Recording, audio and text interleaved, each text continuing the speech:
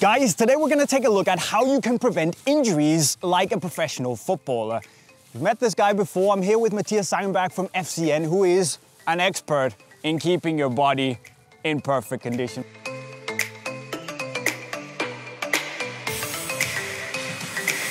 I'm kind of figuring impact injuries, you can, get the right shin pads, all that stuff. You can be clever in the match, but at the end of the day, you can't do much about it. No. So today we're gonna look at overuse injuries and try and take all the learnings that FCN are doing as professional footballers, kind of condense it down so you guys as amateurs or upcoming professional footballers can actually learn how you can prevent injuries like a pro on your own. Oh yeah. Let's do it.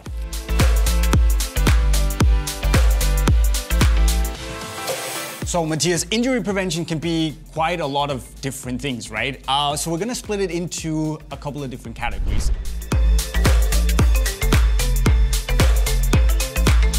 So pre-match, day of the match, important match.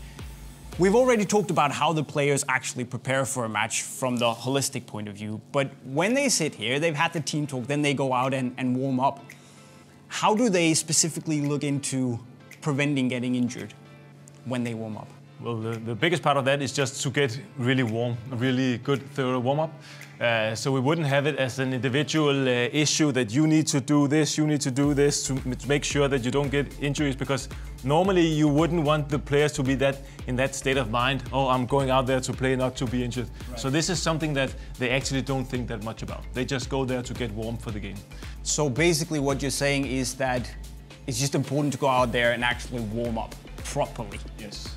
So let's say that I have had 5 hamstring injuries. What could I do in order to warm up properly and also kind of strengthen my legs? Yeah. Well, one of the things you can do is the Nordic hamstring exercise, which is an exercise where you work on the backside of your leg, and you do exercise where you lean forward slowly, and without becoming too nerdy, but the muscle will stretch while you do the exercise, and this actually protects the muscle. What other things? I mean, I can also have a little bit of an issue with my groin at times. Is there any other thing I can do as an amateur to kind of mimic what the pros do? Another exercise called Copenhagen adductor will work on the adductors, which are the muscles that put the legs together.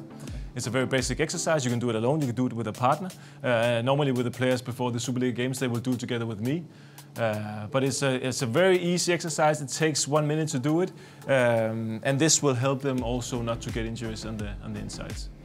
So remember guys, pre-match, get warm, that's the most important thing.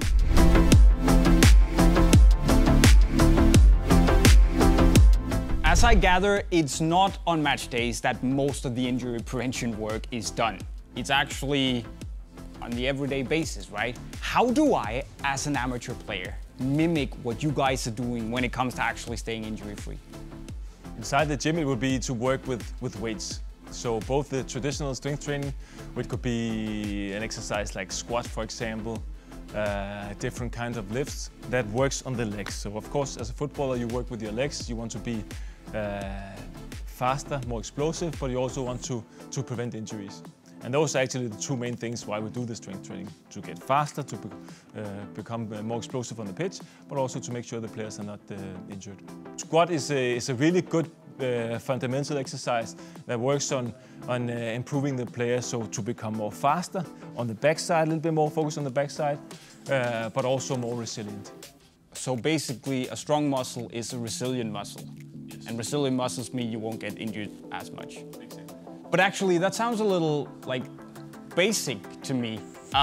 And maybe it is just the basics you need to do, but is there something else than just traditional gym workout you can do for your legs to stay injury-free? I would say the tendency, or what has happened the last 5-10 years in strength training, is that you move over to also doing some exercises that mimic how you work on the pitch.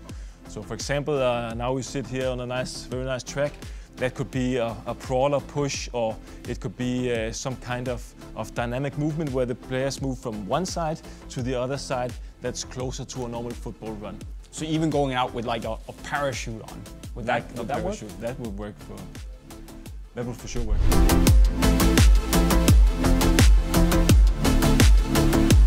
Okay, so Matthias, post-match, you've obviously beaten the opponent. by a lot of goals, everyone's happy. And this is where I imagine that a lot of the injury prevention work comes in, right?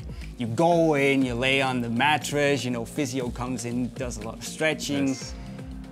But then you said before we started rolling that that's not the case at all. No. What happens after a match? Well, it's actually very, very basic. The first thing the players will meet when they come down in the locker room is me.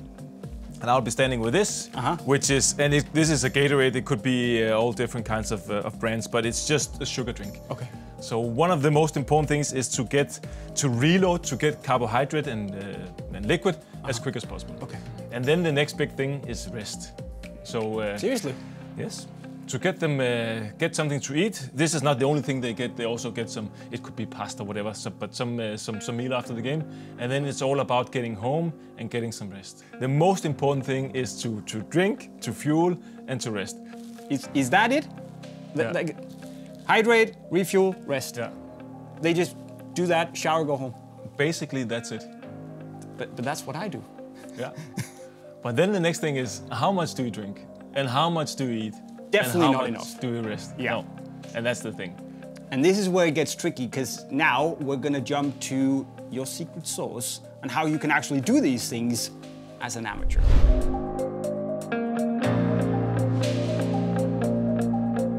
Because there is actually a secret that you can also use that we get from the pros. What was that secret sauce? That's the GPS.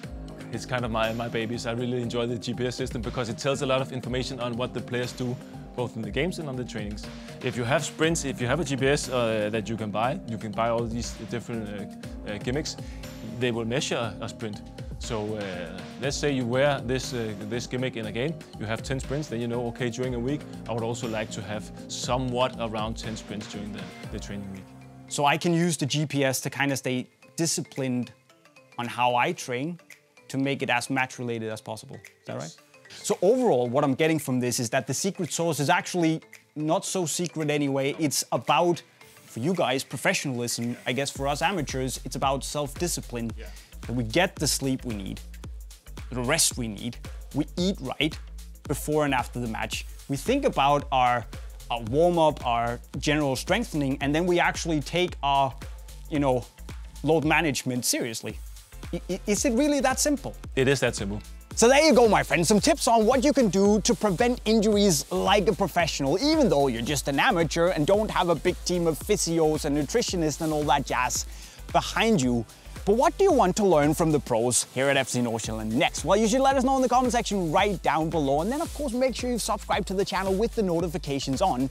And, of course, if you want to learn more on improving as a football player right now, there's also the playlist with stuff we've already made in the corner right down there. And with that said, guys, I'll be signing off.